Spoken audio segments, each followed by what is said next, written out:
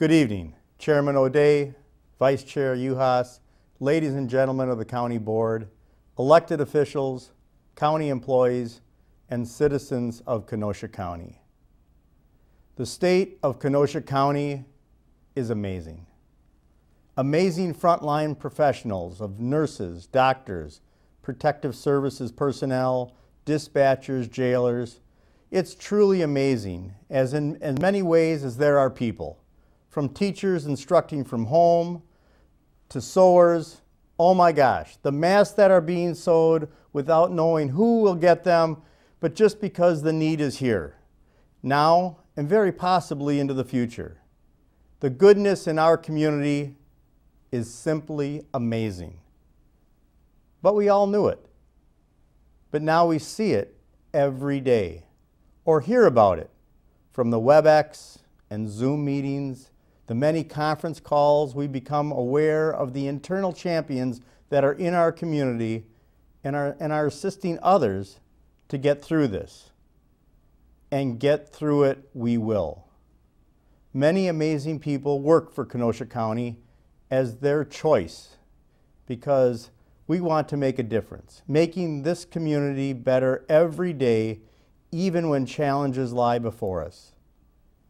The state of Kenosha County is also resilient and strong.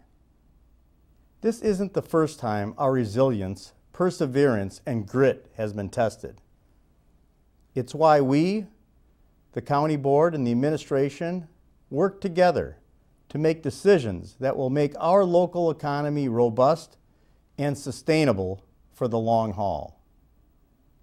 I know there is fear, frustration, and sadness during this pandemic. People are concerned about job losses, about businesses closing permanently, and there is anxiety about their health and that of those who they love with the spread of COVID-19. Kenosha County residents have done an outstanding job of flattening the curve. Our hospital systems have been able to keep up. Our county reacted quickly, and our residents took this pandemic seriously. Groups like Kenosha Cares, which Supervisor Andy Berg participates in, have come together to create and supply much-needed masks for our frontline emergency workers, first responders, law enforcement, and healthcare workers. People have stepped up when emergency supplies at food pantries have been in need. Kenosha County is the biggest small town in the Midwest, and we take care about each other and take care of each other. Thank you to all of those who have helped others during this pandemic. Yes, our mettle is being tested again, and again we are rising to the occasion. In what is still recent memory for most of us here, the Kreuser assembly plant shut down in 1988. I was working in the county executive's office then with County Executive John Collins when we came together as a community to rebuild after the loss of automaking. When I came into office in June of 2008, we were just entering the Great Recession. It was followed by the fatal blow to Kenosha's auto industry with the closing of the engine plant in 2010. We've shown our ability to come together as a community to overcome economic crisis, and we will do that again. I am confident we will succeed. Because of the things we put into place, because of the investments we've made in our county, we are going to be in a stronger position coming out of this crisis. In 2008, the Kenosha Area Business Alliance put together a list of the county's major employers. That list had 23 names on it. The 2019 version of that list has 48 names on it. It is the county's investment in infrastructure, Highway 165 back in 1988, County Highway N in 2008, and now the completion of I-94, and now the widening of County Trunk S, State Highway 50 to 6 lanes, and the fact that we worked with CABA to develop the High Impact Fund, and we have assisted in creating and making a lot of shovel-ready, developable land available that will buoy us rebound in Kenosha County. Kenosha County's economic kickstart is being facilitated by a group of local government and business leaders from across the county. And I, along with the mayor and the Kenosha Area Business Alliance, brought them together. Thank you to Supervisor Amy Maurer for participating with CABA in the Kenosha County Kickstart Oversight Committee. With guidance from Dr. Jen Freiheit and the state and federal health standards, business standards from groups such as MMAC and WEDC, the Kenosha County Kickstart Plan is a framework, a living document, and a process that's workable and reasonable so that businesses, schools, and government can reopen safely. I urge you to read the living document on Kenosha County COVID-19 dashboard located on our website at kenoshacounty.org. I want to take a moment to recognize the great work being done by our Kenosha County Division of Health under the leadership of Dr. Jennifer Freiheit. Health has been the epicenter of this community health emergency, and we're lucky that Dr. Freiheit came to us when she did. With her many years of public health experience, particularly in the area of pandemics and public health crises, her guidance has been extremely valuable.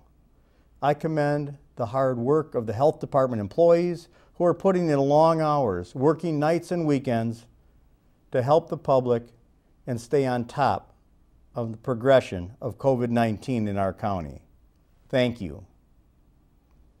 All of our county employees really have stepped up to the plate when we had to quickly close our buildings and transition as many employees from work to working from home. First, we drew upon the strong planning by departments and divisions to make sure we had plans in place for continuity of operations and continuity of governance.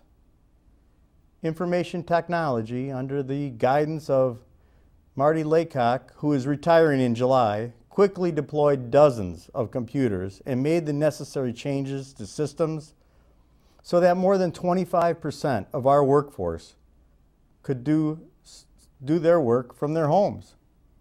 I want to thank Marty for all you have done to dramatically raise the professionalism and safety of our system since joining the county from the private sector in 2009. Thank you, Marty, and congratulations on your retirement. Many thanks to all county employees who either made quick transitions to working at home or had to augment their typical daily protocols to do their jobs more safely. Thank you to the social workers still keeping children and families safe, and those social workers who are still going into homes when needed. To the Aging and Disability Resource Center for finding ways to continue to help seniors, including home grocery delivery. Thank you to the Sheriff's Department, from the corrections to patrol officers to supervisors, for keeping our community safe in so many ways. Thank you to our parks employees for keeping the parks open through this so that people could get fresh air and exercise when they were really cooped up. During this record-setting time of our park utilization, it has never been so important to have quality outdoor space for our citizens to be able to walk, run, ride, walker, and wheelchair through our park system. And we have drawn down millions of dollars from outside sources to widen roads, pave, or create multi-use paths which are embraced by most segments of our community. The vision of our multi-jurisdictional trail committee has taken visible shape, with the trail going from downtown to Carthage College to UW Parkside and Gateway Technical College to Petrifying Springs and over the majestic bridge to County Trunk KR, and soon will traverse all the way to the western frontage road of I-94. And going south, Pleasant Prairie is planning on connecting the 30th Avenue multi-use trail to County Trunk H, where bike lanes already exist from Highway 50 south to the state line and legs off through Lake Andrea, and then to Bain Station Road, and now to County Trunk Highway C, and now we're able to ride over the Des Plaines River on C all the way to the west frontage road of I-94, or bike back to Lake Andrea via the Hackbarth Trail. In a rapidly growing area like Kenosha County, this is a big deal on the north and south sides of our county. I thank most of you for your strong support and vision of what our community should be like. Thank you to the highway workers who changed how they worked so they could remain safe with their colleagues and make sure they're safe while still doing the needed road work. Thank you to the child support workers who are still doing what they can to get support to families. Thank you to Brookside Care Center staff and Willowbrook Assisted Living Center for giving that extra care while families cannot come to visit the facilities to visit their loved one. We have spectacular employees in Kenosha County, and they shine even more when faced with adversity. We applaud all of you. As for Kenosha County's financial position, you had learned from Finance Director Patricia Merrill that we will likely see an overall reduction of sales tax and other revenues as the result of the COVID-19 impact.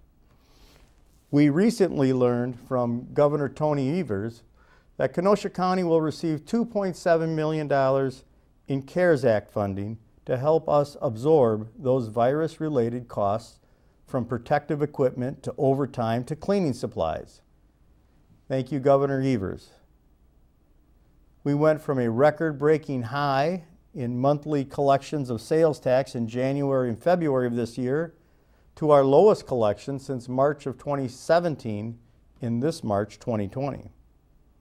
We've experienced cost increases as a result as the need to buy specific cleaning supplies, along with new long-term unfunded mandates by the state, and obviously to fund necessary overtime in health and law enforcement.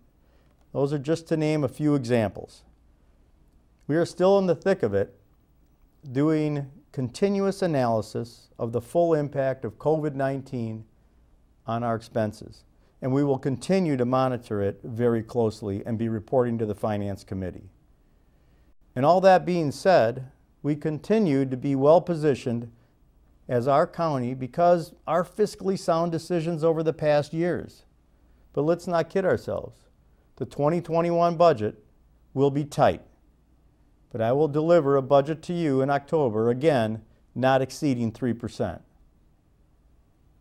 You will all recall that our recent taxable refunding bond issues came in at nearly historic lows, resulting in a savings of approximately $522,000.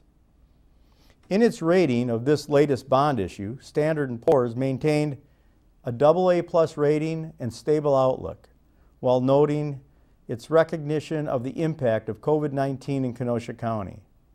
It also reflected its view of the county's strong economy, strong management with good financial policies, and very strong budgetary flexibility with an available fund balance of 29% of operating expenditures and very strong liquidity.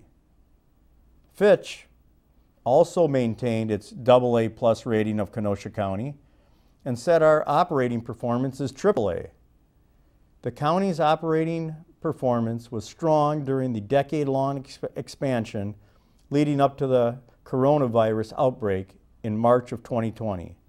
Kenosha County's ample financial resilience is derived from its broad revenue-raising flexibility, solid control over employee salary and benefit costs, and substantial fund balances. The county steadily built up its general fund reserves during the economic recovery lasting from mid-2009 through Q1 of 2020. Again, those affirmations of how important it's been for the administration and the county board to work together on sound fiscal policies that serve our taxpayers for the long term. The county has been proactive in positioning itself to be prepared for unforeseen circumstances since the Great Recession of 2008. Going into 2008 recession, the county's unassigned general fund reserve totaled $8.2 million, 14.4% of the general fund expenditures. That was $1.5 million, 2.6% below our policy minimum of 17%. Going into this economic downturn, the county is closing 2019 with unassigned general fund reserves totaling $19.8 million, 28.7% of the general fund expenditures. This is $8.1 million, 11.7% above the policy minimum of 17%, and in line with us trying to achieve a AAA status.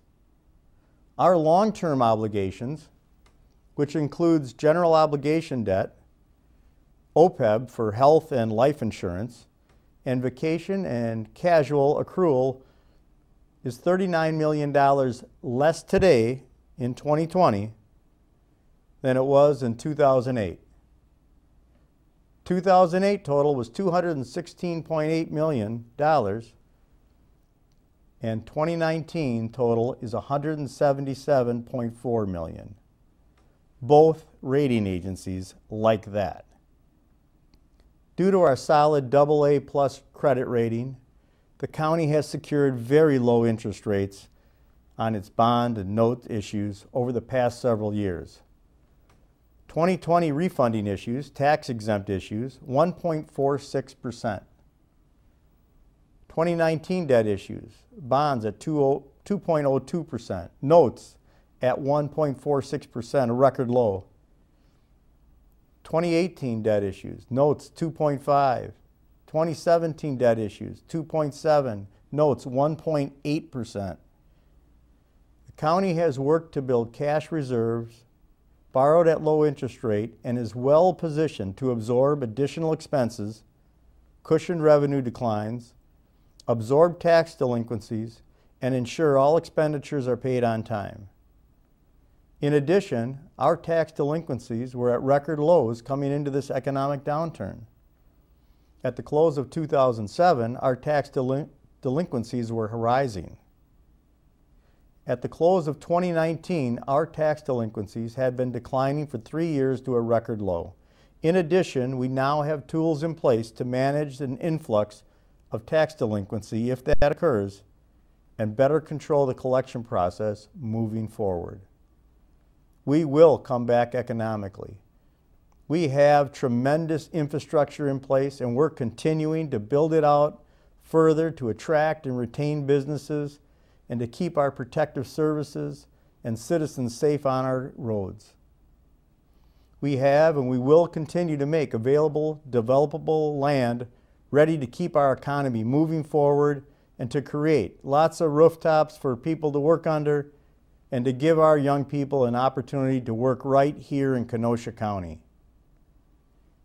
And tonight, I also want to address the recent events occurring around the globe.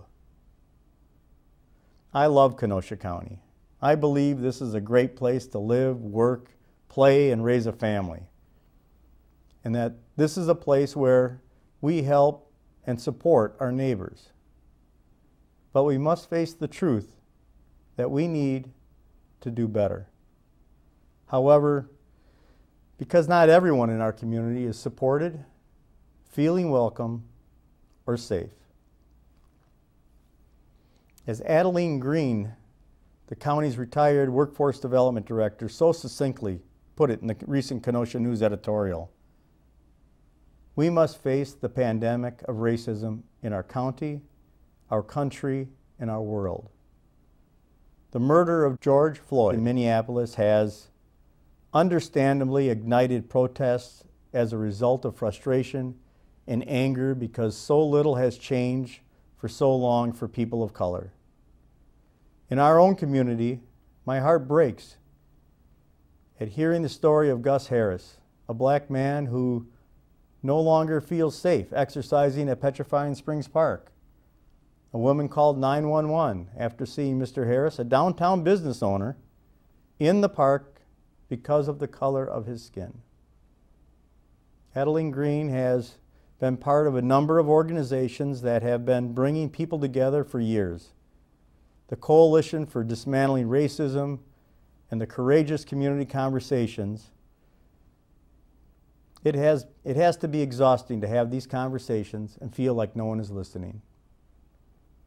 Although society has made progress, we, as a community, still have a lot more work to do. Together, we need to work on better benchmarks and outcomes with an ongoing annual review. It is well past time that we not only listen, but we actually hear, empathize, ask questions, understand, and take action. While recognizing there are many things that need to be done, Kenosha County can immediately take the action of recognizing racism as a public health crisis. The Wisconsin Population Health Institute started this initiative about a year ago. The Kenosha County Division of Health has signed on to this effort. I have signed on as an individual and encourage others to do the same. I will email the link to the county board, and it will be available on the county's homepage at kenoshacounty.org. This action acknowledges, among other things, that our responsibilities to address racism include reshaping our discourse and agenda so that we all actively engage in racial justice and racial justice work. I also joined Supervisor Laura Belsky, Chairwoman of the Human Services Committee, in calling for a full county board to approve a racism as a public health crisis resolution, which will commit us to take actions forward addressing and remediating the health impacts of systemic racism. The resolution is being developed and should be available for full review soon. Thank you to Supervisor Belsky and the Health Division for taking the lead on this resolution. I pledge my personal commitment to listen, empathize, ask questions, understand, and take action to address this pandemic of racism in our community and the world. Our residents of this county expect us to pull together, which we will do. And my view of Kenosha County is that the best is yet to come for all of us. These pandemics are not over, but we will overcome this and get through it together. May God bless America, and may God bless Kenosha County.